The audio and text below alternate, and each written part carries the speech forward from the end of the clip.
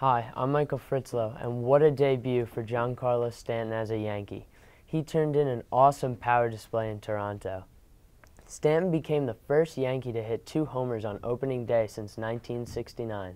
In his first at-bat, Stanton smokes a homer the other way off F.J. Happ, 426 feet. The 2-run shot opened the scoring for the Bombers.